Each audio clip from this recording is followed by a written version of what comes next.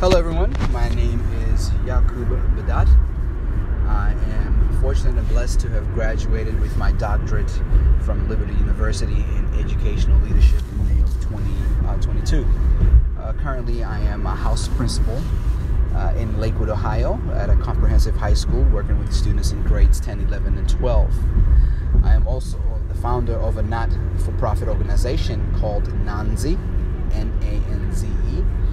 And our objective and vision is to improve the lives of people in my home country of Malawi, which is located in East Africa.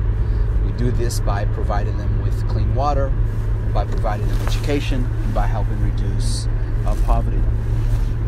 The Lord has blessed me to be in this country with the wonderful opportunities to make change in the U.S. and abroad. And this is due to the many people that have influenced me over the years, including my parents and the Lord. In addition, I am also a father of two, which is a humbling experience, and blessed to see my children grow into good human beings. Life for me is about learning. Life for me is about improving other people's lives. Life for me is about being thankful for the blessings that we've received.